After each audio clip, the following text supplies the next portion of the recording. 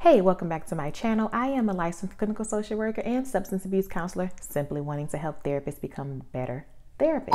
In today's video, we are talking about ways to regain client trust. Let's get right into it. Okay, let's talk about ways to regain client trust after a hospitalization. Now, I am going to speak to when a therapist has to hospitalize a client, okay? Don't feel bad, therapist, if you were doing everything in your power to keep the client safe. One of the things that will make you feel more comfortable or put you at ease is that you had the conversation in the first assessment. In the first initial screening, appointment, biopsychosocial meeting, you had the information. You told them that, hey, if I ever believe you're going to seriously hurt yourself or anyone else, that's when I got to breach confidentiality. I got to make sure you're safe. Whatever language it is that you use, however it is that you explain to your client, feel confident and know that, hey, I told my client way back when that this could likely happen. If I thought they were going to hurt themselves, I had to let the people know. I had to call it in. I had to do what I needed to do in order to keep them safe. And also, you may have warned them throughout. That may look like if the client was endorsing any suicidal ideation, maybe didn't have a method or didn't have a plan or any intent on hurting or harming themselves, you may have reiterated at that time that, hey, if I feel you're going to seriously hurt yourself or harm yourself, then I certainly will do what's in my power and do what's necessary in order to keep you safe. Now, is it a pleasant conversation to have when that client is coming back in the door and they're like, you're the one who put me in the hospital? No, it's not a pleasant conversation to have all of the time. It's not. Some clients will feel resentful and feel that we breach their trust, okay? And that's to be understood.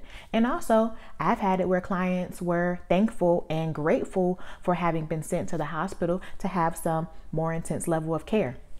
It comes with the territory, but this is one of the important reasons as to why you should let the clients know offhand that, hey, I have to do what's necessary when it comes to your safety. The next one is misgendering clients. Now, I have misgendered a client before, okay? And it wasn't until later that they corrected me and they told me, hey, I prefer to be called this because they had recently had a revelation and identified as such pronoun. And so I immediately made the correction and we started from there. I, in fact, am the only person that knows that they identify as that said pronoun. And while it was a new information from them and it was new information for me, I immediately made the correction and I was apologetic. I said, I apologize about such and such. I will make that correction right away. And that's the way that I regained their trust. In fact, I made sure to, if I had a slip up, correct it right then. State that I made a slip up and move on. That's the way you have real client interaction. And you say, I'm human. I messed up. I'll keep trying, I'll keep trying, and I'll keep trying. Now, while you may not have misgendered someone, it may be that you stepped on their toe and they felt some type of way about that because you didn't immediately apologize. So it doesn't necessarily have to be specific to misgendering as it is to maybe a client felt a certain type of way about something and you immediately apologized, or that you were simply genuine in your approach and you made an effort to move forward and do better. That's it. That's how you regain client trust. Number 3, long absences. So how do you regain client trust when a client hasn't been there for a while, right? And this is the thing. Pick up where you left off, acknowledge that they haven't been there in a while, and talk about ways to become stronger. Talk about ways to help them in their treatment journey. How can you support them? This may look like, okay, client hasn't been here in 3 months. And a lot of times they may be thinking, oh my goodness, my therapist is going to be so upset with me that I haven't been here in 3 months, that I haven't checked in, I haven't returned any emails or voice messages or anything like that. And It's to accept them. Regain the client trust by accepting them and having communication. Let them know, hey, I'm glad that you're back. I definitely want to talk about what made you fall off of treatment. I definitely want to talk about how your emotional state was during the absence. And I want to talk about ways in which we can bond closer together and talk about things before they get maybe to a point where you don't want to come back to therapy. You know, let me know what's going on. Let's have a conversation. That's the way you regain client trust. Conversation, communication. You're going to hear me talk about that all throughout this video. That's the main point. Accept them back with open arms. Let them know what's going on and ways to move on. That's it. Number 4.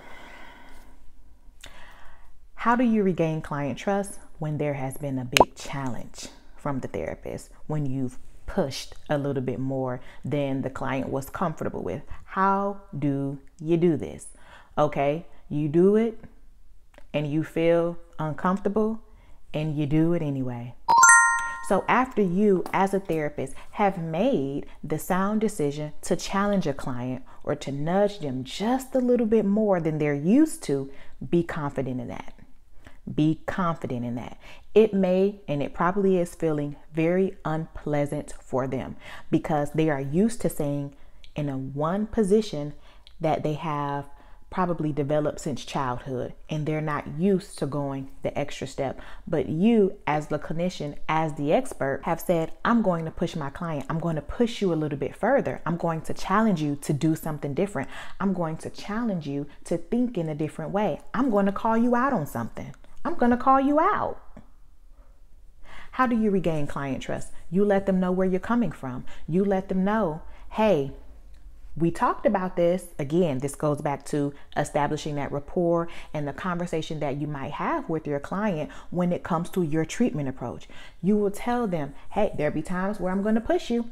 I got you. I got you. I'm here with you. But there may be times where I'm going to push you into an uncomfortable position or state. Okay? Have the conversation.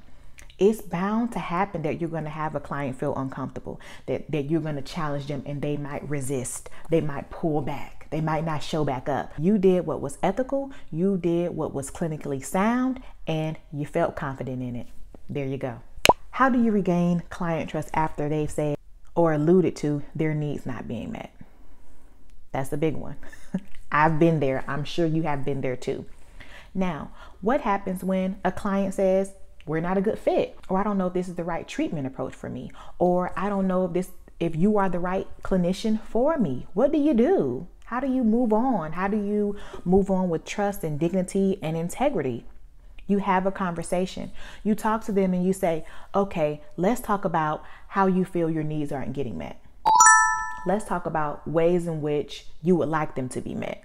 Let's talk about ways in which I might be able to help you get them met. And it may not work in the favor of the clinician, and we're okay with that. We know how to move and how to navigate these difficult conversations, right? Or at least we're learning to. So it is definitely always in the best interest of the client. If a client feels that there needs to be a different treatment approach, explore it. If the client feels that they need to seek out another clinician, explore it. Okay. It may definitely have something to do with the client and their resistance. It may have something to do with the therapist and their treatment approach, and it may just not be a good match. What we need to acknowledge is that took a whole lot of strength for that client to say, we not jiving or my needs aren't being met. Okay. And maybe they have a clear idea of how they need their needs to get met.